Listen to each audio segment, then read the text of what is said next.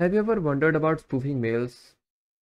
Obviously, you might have since you're on this video, but have you ever wondered how effortless and easy it can be? What if I say you can just do that in just few lines of code?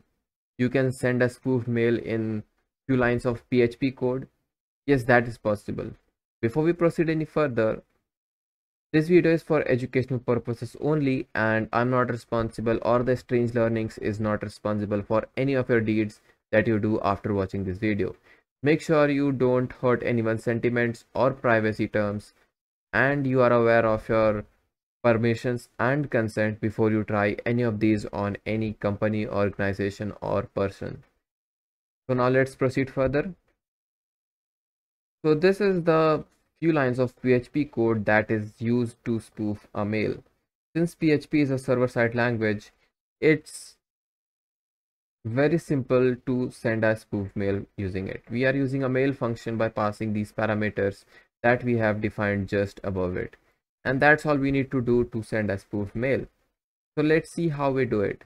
First of all, you need to understand that if you are using a server-side language, you need to host it on any online server. You can use your system as a server by hosting it, but you need to get it to a public domain, not in the local host. Okay.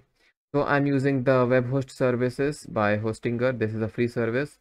Obviously, I have already created account and I regularly use this, so I'm not creating any another. I'm just showing you how it's done. Okay. I'm not going to show any of the process of creating this. Keeping the point, it's actually very easy. Just get on this site and create a new site. And after that, you have to just do it, upload the file and run it. And that's all you need to do. Okay. So here is the mail that is going to be used as the victim, which is right here. Okay. And then we have this mail, which is a custom mail, which actually don't exist.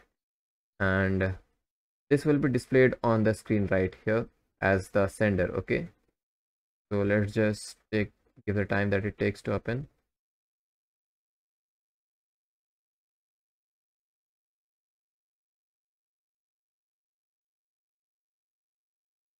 Okay, so here we are in the file manager and we have to upload the files. Okay, we are in the file manager of our site.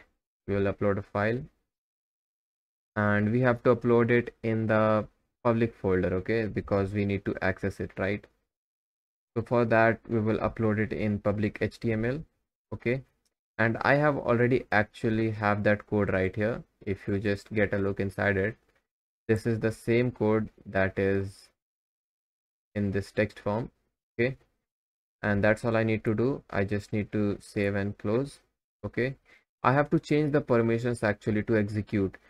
This is not the default permission. Actually, we need to change it so that it can execute things on our database and server as a hosting site. Okay, so now what we need to do is we need to get on the home page and get on the link. Okay, this is something that is displayed because this is not a paid services, and web host app is actually not very named service since it's used by free users, so it's used for malicious activities as well. So Chrome wants about it, and if you get to a paid service or if you have your system as the server, then it won't create a problem like that. Now here you see this is not something that we want. Okay, because we have not accessed the file that we want to. So here we have to do send. Okay, mail.php, that is the name of our file, and we have to run it. And it actually doesn't show anything right here, but it's executed. You see right here we have got this mail right now. This says this is email spoofing, and it has got from strange@learnings.com. If you have just a closer look, you just see that it has been received from some web host IO site. Okay, now you can just verify if a mail is legit or not. Usually Gmail wants about it that if it's verified or not. In that case, if it's not verified, or if it's verified, in some scenarios you can just verify that site is accurate or not. If you have got custom mails like this would match this site right here.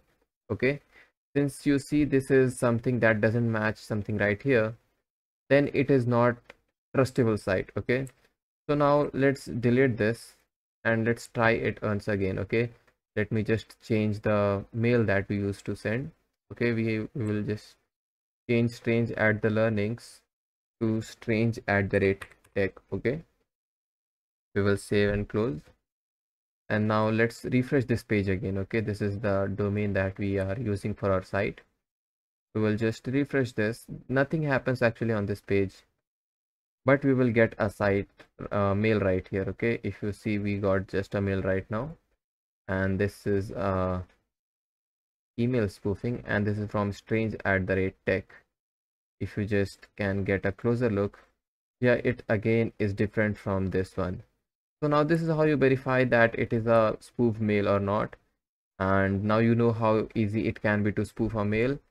And that's all in this video. If you like this video, give a thumbs up and make sure to do subscribe if you want to watch more videos like this.